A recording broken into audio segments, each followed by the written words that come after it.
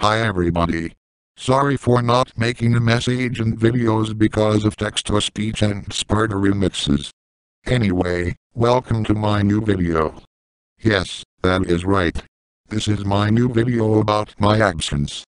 Basically, when I got a blue screen of death because of kernel data input error, I restarted my PC, and all of a sudden, I got an unmountable boot volume error. And when I tried restarting multiple times, it happens the same.